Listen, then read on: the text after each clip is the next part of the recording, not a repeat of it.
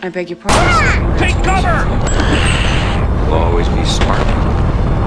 I thought you'd been transferred to the Pentagon, sir. I was. Stargate mission analysis. Take cover! I'm here to help you. Derek? Is that McKinsey?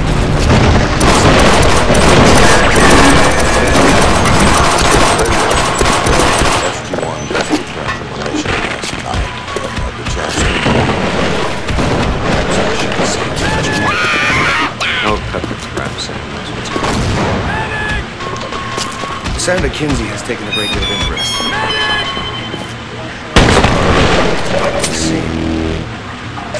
Sorry to hear that. As you should be. Thank you, Mr. Freeman. Medic! The hearings are 1,400 hours. Thank you, Mr. Freeman. I look forward to seeing you. That sounds fine. Thank you, sir.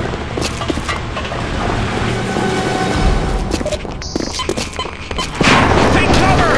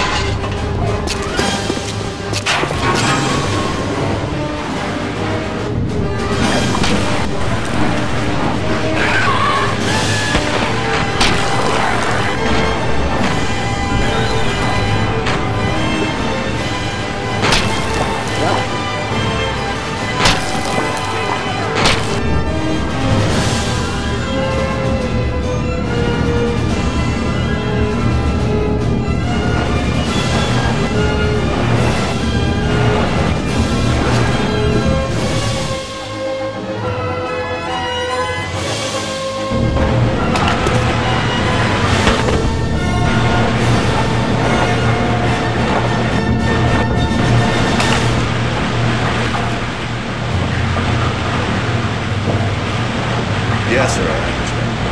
We'll fight the good fight. General, politics isn't my strong suit. Listen, President, 90%. Senator Kinsey is chairman of the Appropriations Committee. He's demanded to know what's behind the lines of Pentagon Houston's area business. That would be the Stargate. An unofficial project. That just happens to be so. The President and the Joint Chiefs thought if they granted the Senator the appropriate clearances, let him in on the existence of the SGC, he'd recognize its importance to national security and authorize the expenditure. I take it he did. That did backfire. After reading your mission reports and being fully briefed by Colonel Samuels, the Senator decided the SGC will receive no further funding from the President. That effectively shuts us down. Very effective. It cost nearly $1 billion just to turn the lights on.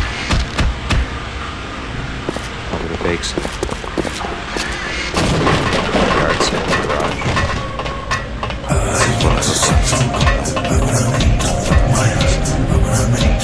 Are we? I'm sorry, sir. It's just, I don't get it. How does one man get that much? The Constitution of these United States. The issue of our works could be debated openly in the Senate, but not without making the Stargate known to the general public. The President doesn't believe the time for that has come. I agree with him.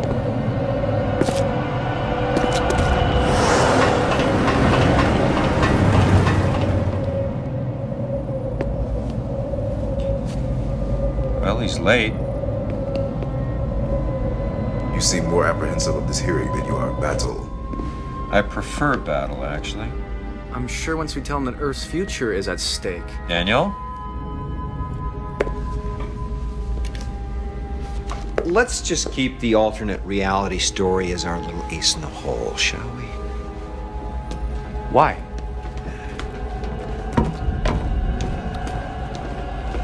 Just because. Ladies and gentlemen, I apologize. A certain congressman who will go nameless just does not know how to take no for an answer. Miss SG1. Infamous.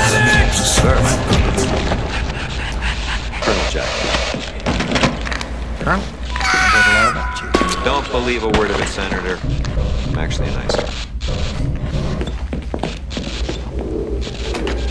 And This must be the drain through which the money flows. I know you have a very busy schedule, Senator. Yes, of course, General Hammond. Excellent. Please be seated.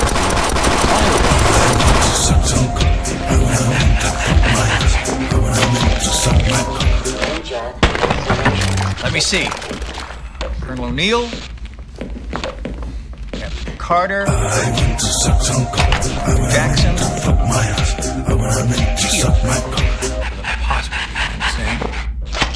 Let me first say that though illness robbed me of the chance ever to serve in this country's military, I have the greatest respect, especially those who have made service of country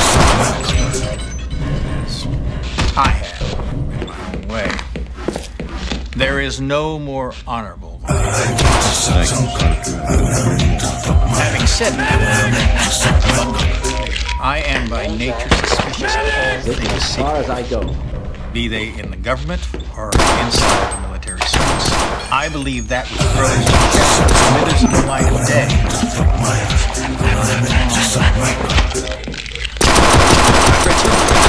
Your excursion, Colonel Samuels has kindly briefed me on the Stargate, and I have tried to maintain. I must admit that I find the very idea of this facility, of this command. It is far too dangerous to be this simple. I have found several examples where you have averted tragedy on a global scale by the skin of your teeth, and virtually none where you have brought back anything of worth. Medic!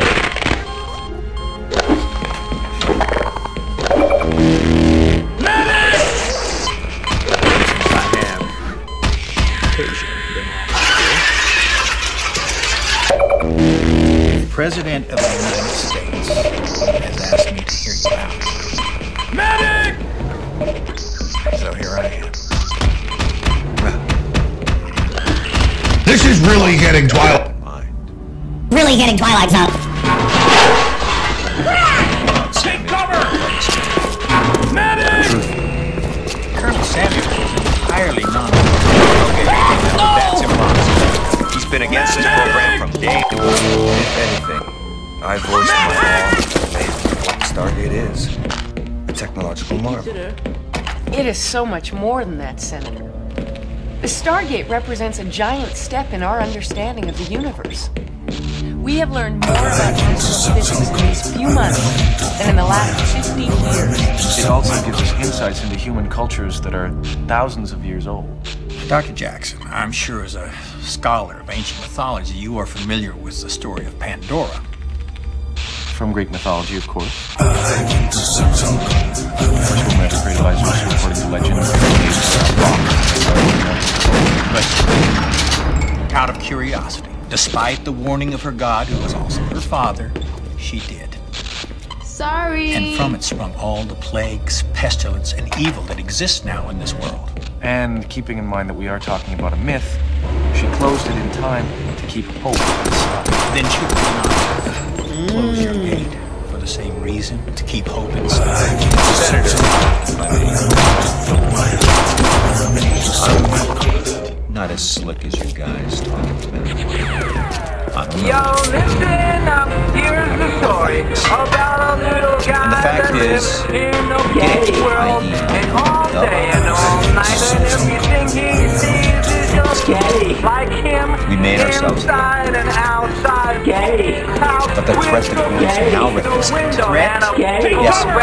And everything is gay for him. The word and threat himself and everybody around started off by this as a justification for expenditures that we can no longer. Do you know how much this program costs? $7,407,000,000 per year. With all due respect, Senator, the accounting... This is really getting Twilight Zone. It sounds like fun, but I believe it's the greatest. See for yourself. General, I suggest we dial up old P4A771, I believe it was.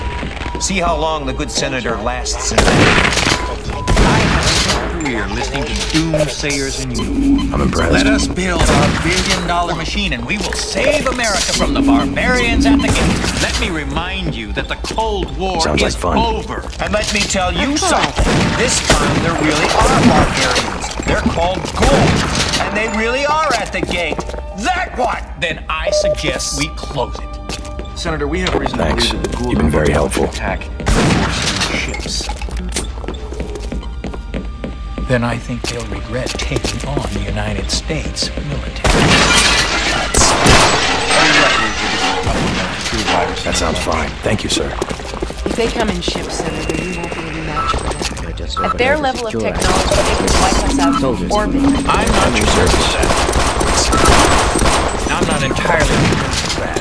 General, what the hell are we doing here? This man has made up his mind already.